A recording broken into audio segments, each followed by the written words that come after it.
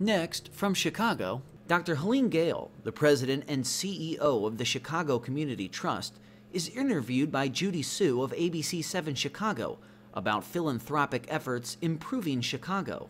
This runs about 45 minutes.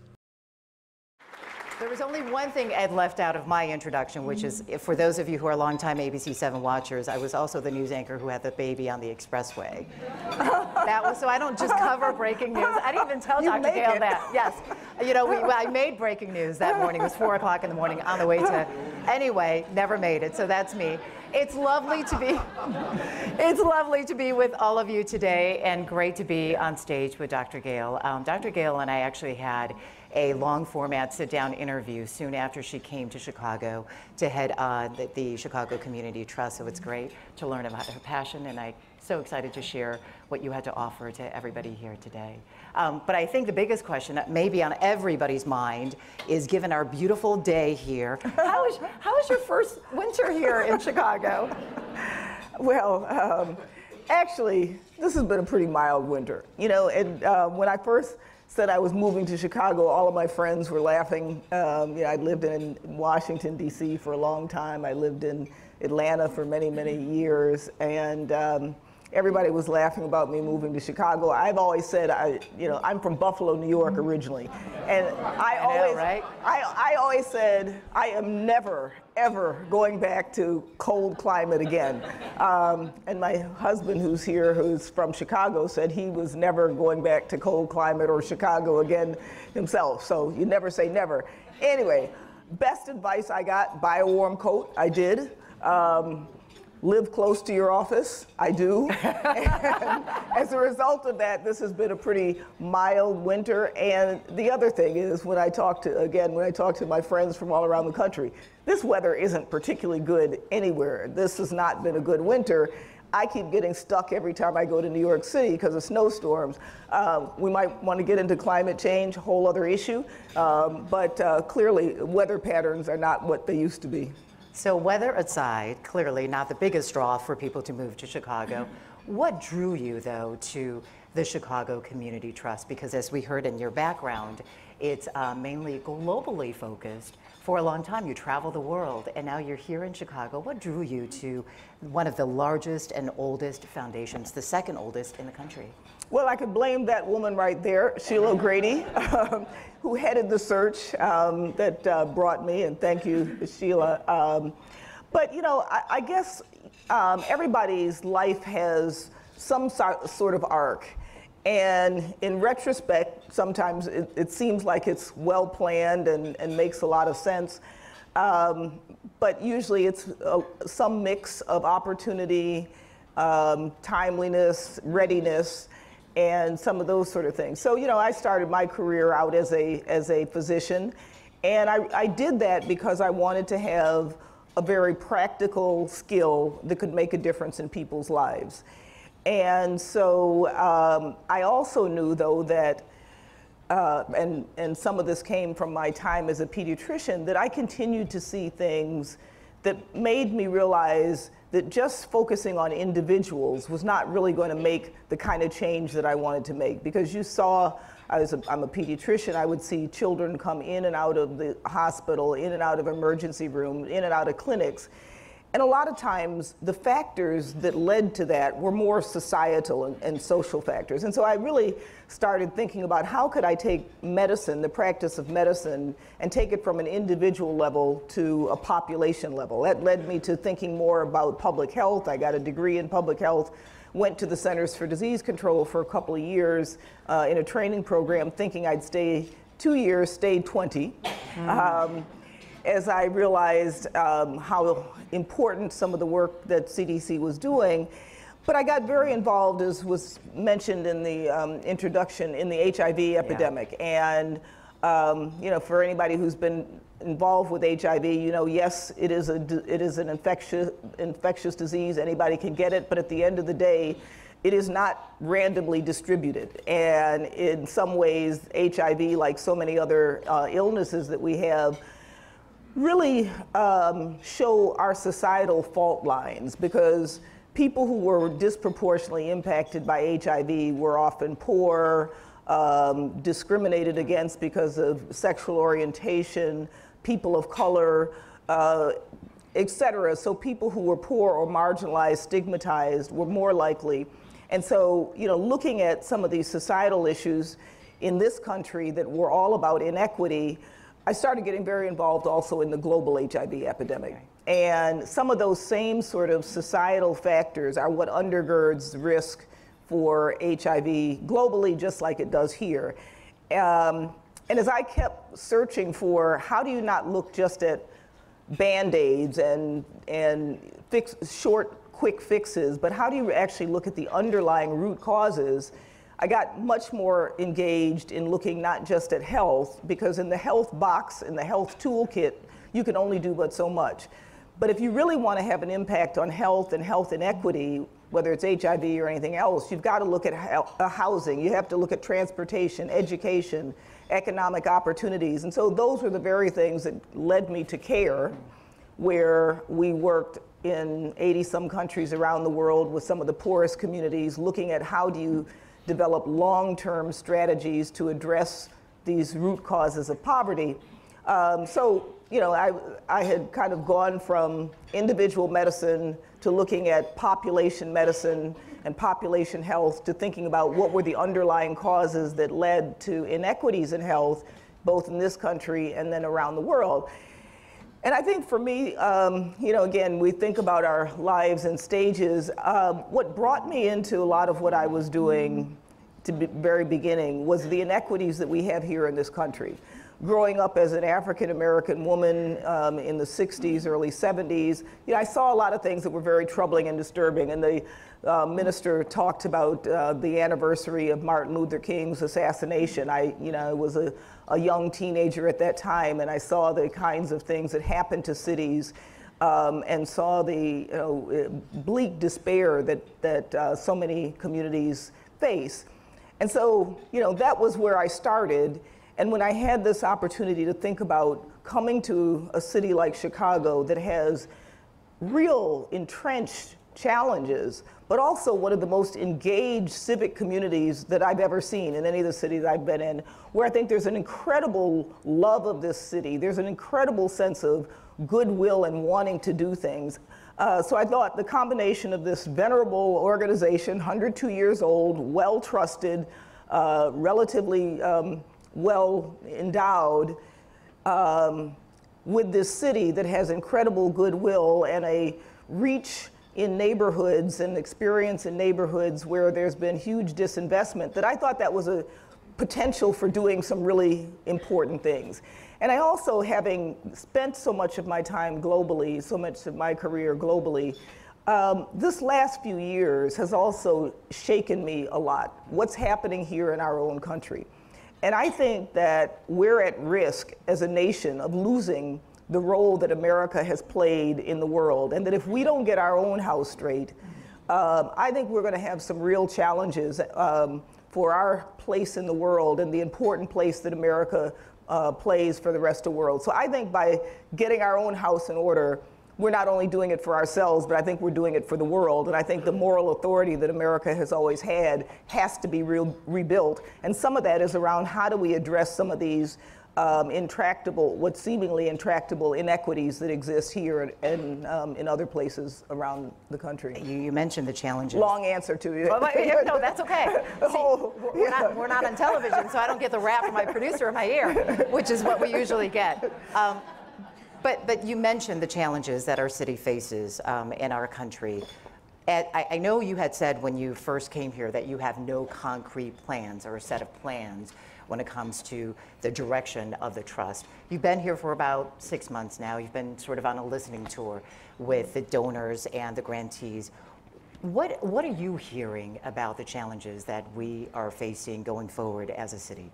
Yeah, and let me just say, I did have ideas, but what I didn't want to do as somebody who was coming into a new city and a new organization, come in with my own agenda. I wanted that to be informed by the people who were closest to the issues, for the people who know this city better, to the incredible staff that I have the honor and pleasure of working with who really know communities.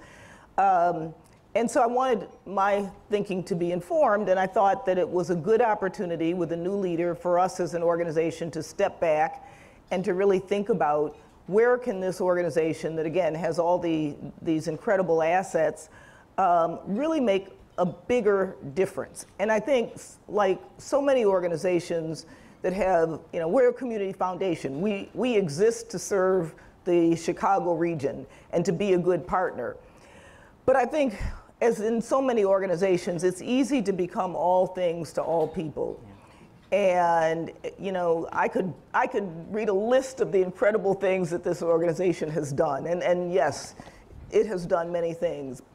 But I think there's an opportunity to actually be more focused about what we do and perhaps have longer, more sustainable impact on a few things and do those well. So, I have been listening and learning. I spent a lot of my first 6 months just talking to lots of people. There are a lot of people in this room who I've had conversations with to get people's perspectives.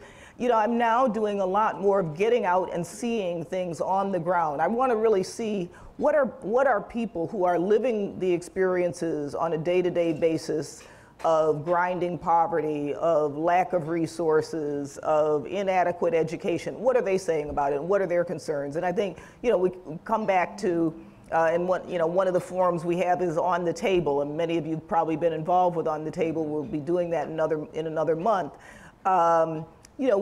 Year after year, we talk broadly to a broad range of communities, and we get a lot of the same answers back. People are concerned about public safety. They're concerned about getting jobs, they're concerned about education, and they're concerned about the racial tension that exists in this city and the extreme segregation. And so, I think there's a whole range of issues that we could focus on, or we could step back and say, if we want to have an impact on something, what are the integrated set of activities that make a difference to be able to move the needle on something. So to be concrete, so for example, it's widely known that if you go 5 miles in any direction from the loop, you can get a 15 to 20 year gap in life expectancy. So if you live in the loop, if you live in northern part of the city, your life expectancy is somewhere between 85, 87. But if you go 5 miles away in some of the poor, disinvested communities, your life expectancy is closer to 65, 67. So, in this city, like so many, but particularly the city, zip code is destiny. And if you want to have an impact on that health gap, it's not going to be just because you get people in to see doctors more often. It's going to be because you have grocery stores that sell a high quality of food. It's going to be that you have access to education, transportation that allows you to get to a job and keep a job.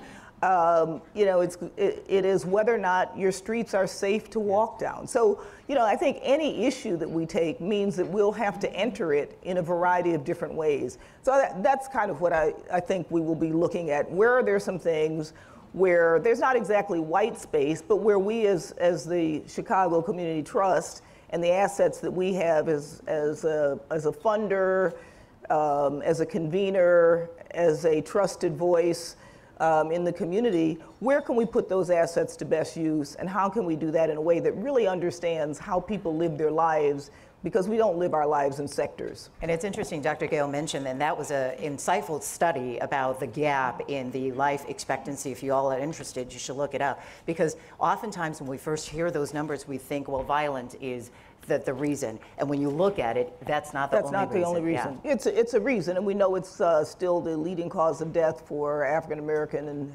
and Latino young men in the adolescent and early age group age range, but it's not the reason for the gap. And it's that whole broad range of other things. I have to ask you about just the core mission of the Chicago Community Trust. Perhaps all of you in this room understand what the Trust does, but by and large, a lot of people, you know, when you do news stories about the Trust, when I first came back to Chicago, so I grew up, I went from Chinatown to Rogers Park to Morton Grove, went to U of I. When I came back to take this job at Channel 7 15, 16 years ago now, and I first did a story about the Trust, I had no idea about the reach of the Trust. Do you find that still today, that the community still kind of doesn't completely grasp what the Trust does? Yeah, I think that's fair. It's part of why I think we want to be more focused so that we're able to tell our story better, not for the sake of telling a story, but because I think it does help to focus your efforts and focus who you partner with and how you operate. But you know, the Trust is different things to different people. For many people, it is where they are able to express their philanthropy.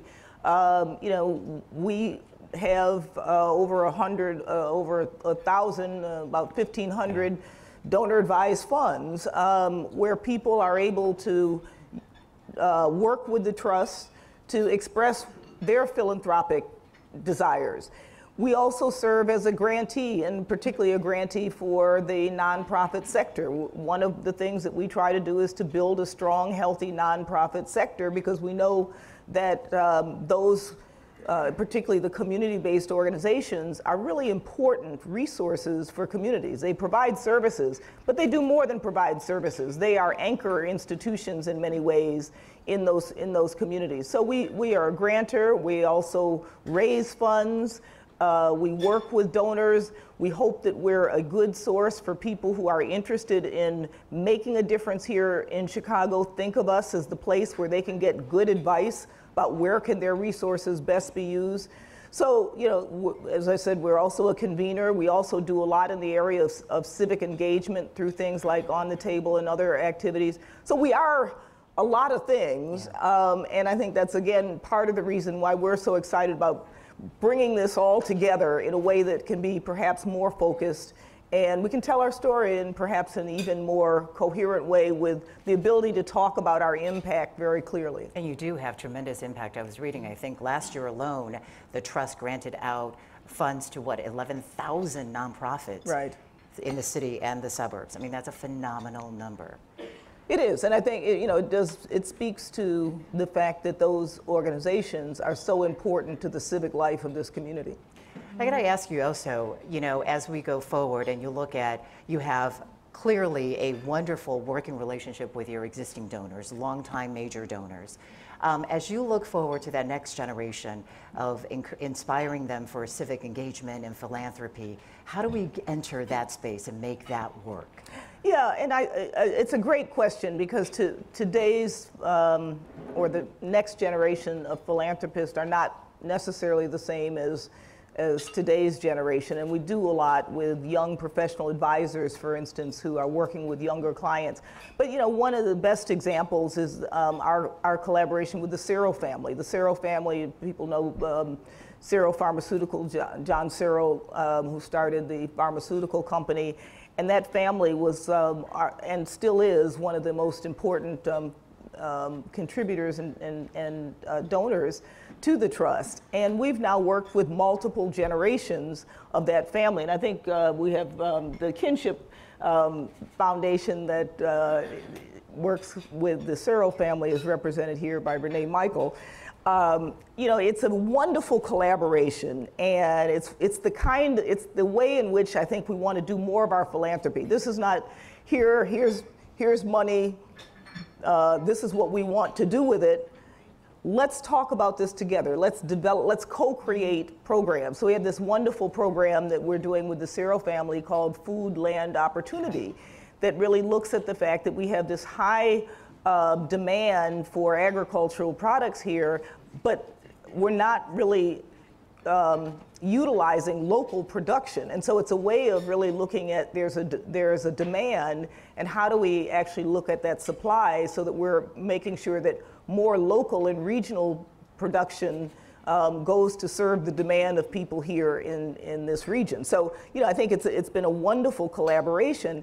And now we're working with the next generation of the Cyril family who are incredibly excited about continuing this legacy that has been so long with the Cyril family and the trust. And I could give other examples, but that's perhaps the best one because it's one of the longest collaborations we've had, and it's been fabulous. You've also had an experience, I know, the last few months to tour some of the nonprofits that you have granted funds out to. Anything that stands out in your mind right now? Well, because I was just there, the two that stand out in my mind, it's actually from a project called Benefit Chicago, and people may have heard of Benefit Chicago. It's a new way that we're doing work. This is impact investing. So we're actually giving loans, not grants, to organizations who might be a bit higher risk, who might not be able to qualify for traditional capital. And so we're giving loans, $500,000 and above, to businesses that are able to show that they've got a good and strong business plan and also a social mission. So the two that I just went to, and Will Towns here is the executive director of Benefit Chicago, so it's on my mind. We went to one called Sweet Beginnings. And yeah, wonderful, wonderful organization that is teaching primarily people who have been in the criminal justice system how to grow bees and then to make honey that is sold, a very high grade of raw, unprocessed honey, and then also to use honey in beauty products. So there's body lotions and body scrubs, and and these are now, you can go into Mariano's and Whole Foods and buy these. And to go there and see these, and the program is fabulous because it's part of a broader program, the North Lawndale Employment Network, where they are able to take people who are re-entering and give them skills. And there, I think, if I remember the statistics correctly, where recidivism is about 55% in Illinois, they have a less than 4% recidivism rate because of these programs. Yeah. Wow.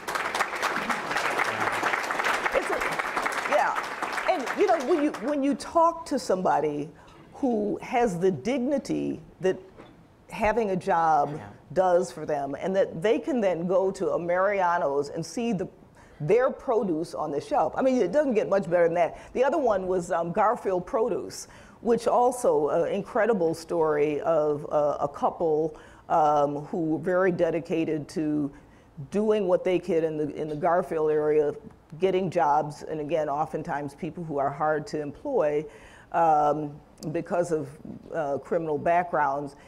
And they decided, they were thinking of a lot of things, but decided to do urban farming and found an incredible young man who is the manager, and the loan that we were able to give them was used to upgrade their facility because they had a pretty old facility that wasn't production grade level. And they're now going to be producing, I think he told me something like 100 pounds of microgreens a week, which will allow them to now send that. And I think if I remember the numbers right, it was something like on the order of $250,000 of sales in revenue. That's not net, but still, I mean, a really thriving business, urban farming, and they're, again, employing people who would have otherwise been close to unemployable. And so those are the kinds of stories, and to be able to give loans and the rigor with which they have developed their business plans so that you know that this is going to be a sustainable business. It's pretty impressive. And to your point about the next generation philanthropists, part of the reason we're so excited about impact investing is that that's an area that a lot more young people, they're really interested in, first in impact, but they're also interested in not just giving grants and keeping people in this grant cycle, but how do you actually help people build businesses that then lead to a sustainable, a much more sustainable business model where you're not having to constantly write grants. And it adds a different dignity when you're talking about actually creating jobs as well. So it's doesn't get much better than that. That Sweet Beginnings, if you guys have not tried that honey, Dr. Gayle is right. It is really good. You ought to look for it. The honey is good. The lotion is great. The body scrub, all of it. Check it out. Anybody need presents for their wives or their husbands or whoever, you know? Anyway, it's great. You're right. The dignity part you can't beat. We've done stories on Sweet Beginnings, and when you see it in their faces, that their products and what they have worked so hard for, something that they never thought could be possible, you know, maybe a few months earlier, now they're doing it. That brings us sort of to On the Table. That is something I hope all of you participate in, but when we first heard about it, what a phenomenal concept. Just tell us a little bit more about that. You're about to launch into it again. How has those conversations, do you think, changed the trust and what the trust, you know, is going to do? Yeah, so I'm going to participate in my first On the Table this year. This is the 5th year, and I'm really, really looking forward to it because, you know, what I hear from people is that having this day that is dedicated to having essentially tough conversations allows people to have conversations that they might not have had otherwise. And it gives communities that had not necessarily interacted with each other the opportunity to interact and open up subjects that are difficult. And out of it, you know, this year we really want to put a big focus on action and doing and taking action. You know, it's been great to have the conversations, and I think in any time social change, you got to start with people talking openly and honestly about issues. But there's a point at which talk doesn't necessarily keep you moving towards action. So this, you know, we're going to put a big focus this year on doing, trying to support people in their efforts to actually come out with tangible, concrete actions, and, you know, hopefully be able to come out of that with a set of some maybe really creative, innovative ways in which people can practice social change in their communities. I got to ask you something. We mentioned in the introduction that Dr. Gayle was named by Forbes magazine as one of the 100 most powerful women. But I hope all of you also know that in the Trust's 102-year history, she now is the first woman to lead the Trust.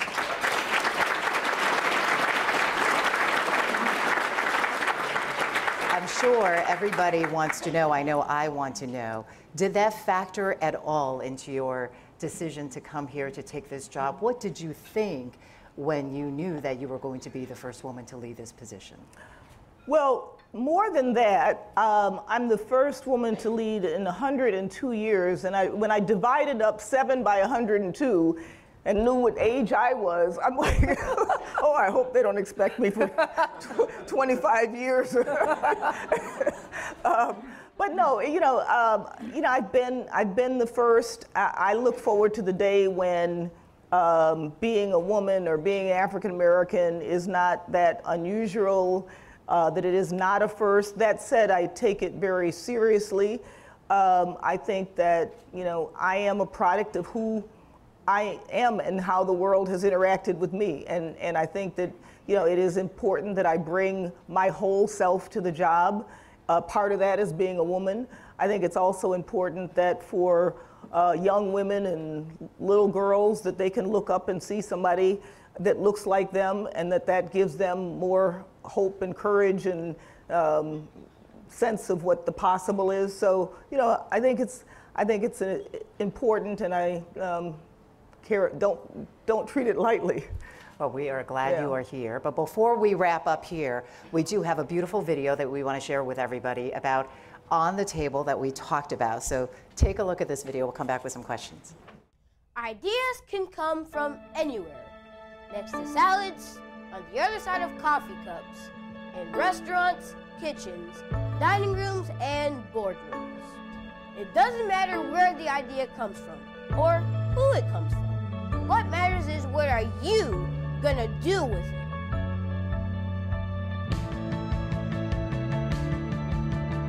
On the Table. Be a host or a guest. Then move ideas from tables to community. Take action. Change something. Meet, share, do. Put your good ideas into action.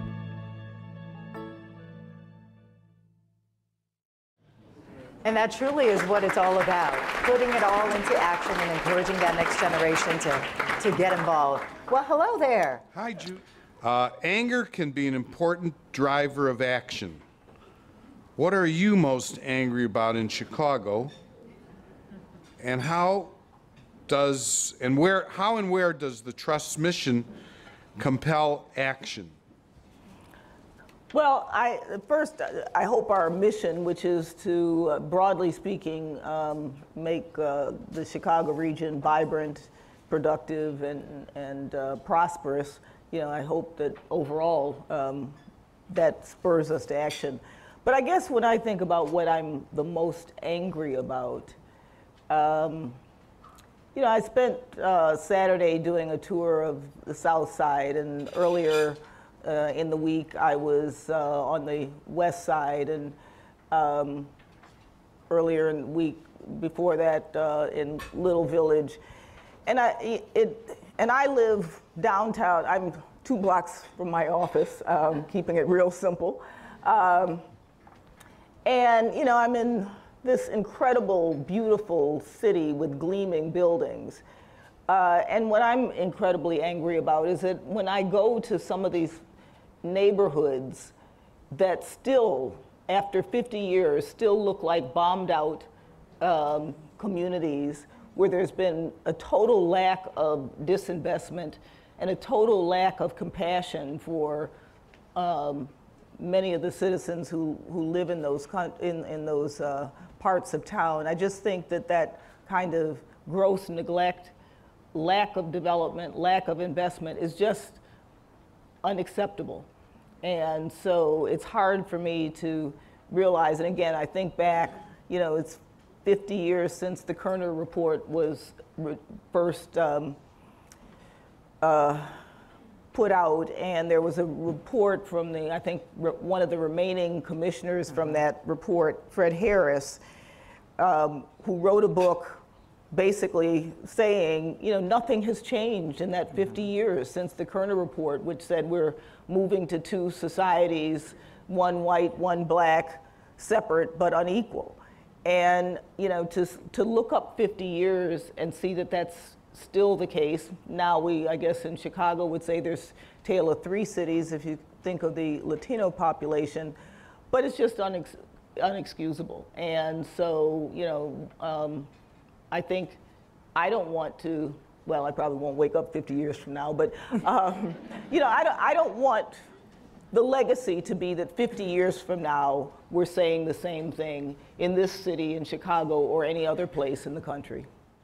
What do you see as our civic community's responsibility in supporting healthy, successful reinsertion of our incarcerated populations?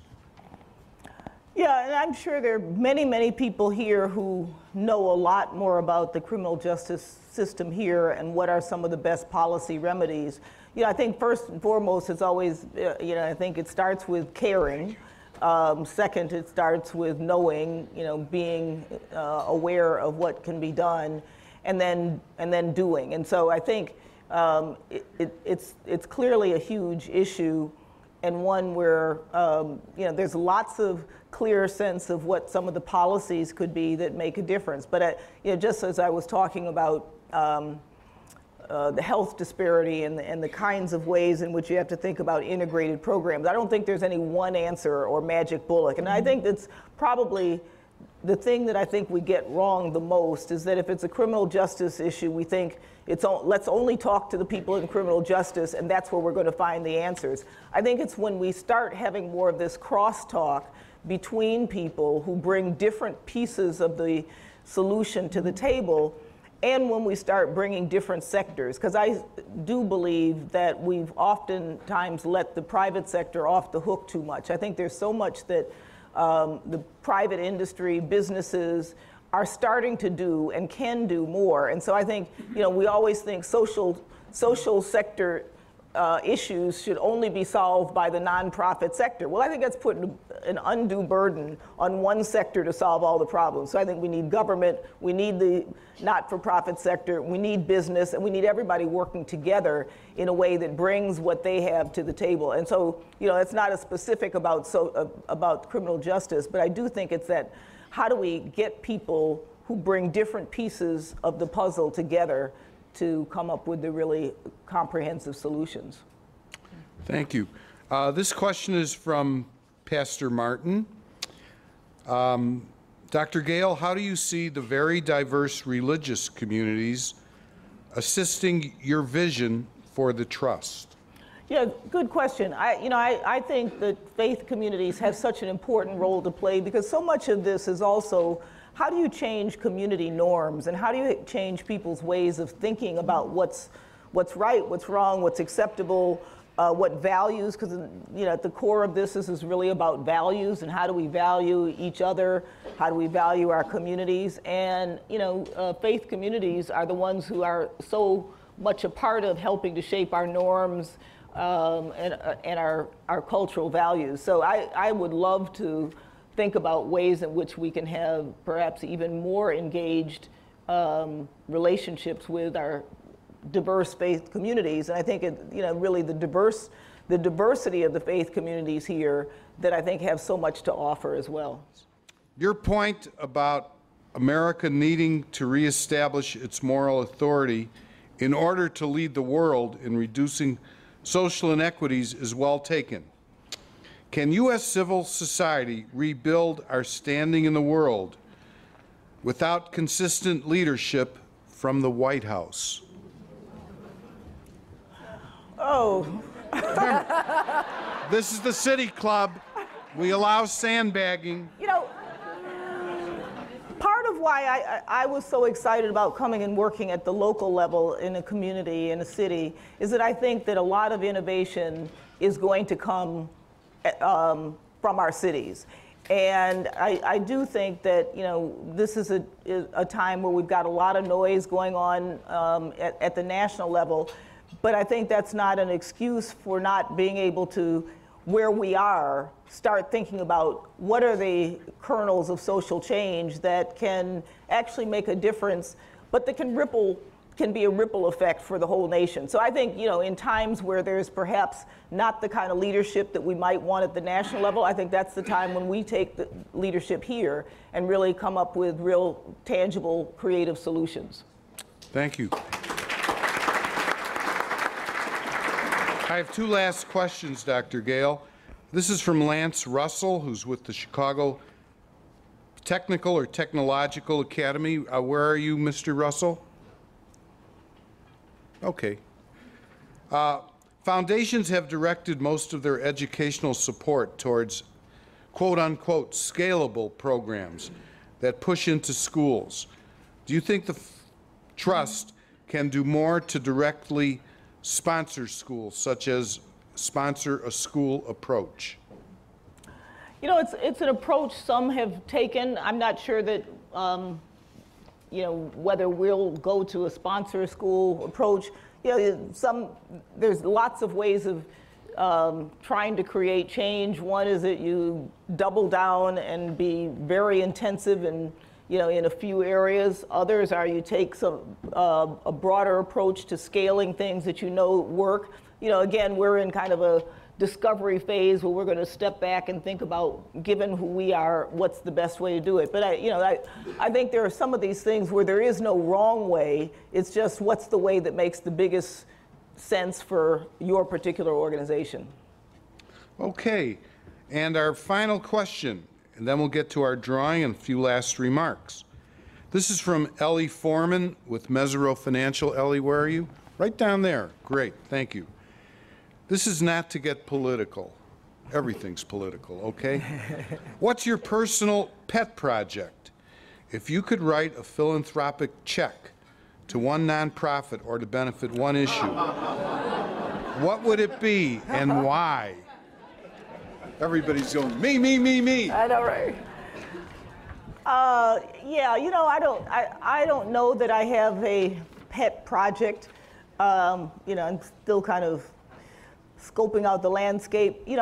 I will say, as I mentioned before, I really do think some of these innovative approaches, particularly things that are building businesses like the ones I mentioned where we're actually investing capital, helping people start businesses, have a lot of resonance, because when I was at CARE, we did a lot of work with social enterprises and saw that you know, you can take things that used to be grant funded that had a short life and would never be able to have the kind of long-term impact that's necessary. If you can transfer those into actually being businesses, you know, they're more sustainable. You're bringing in capital that then allows you to continue to improve, to enhance your business and grow your business.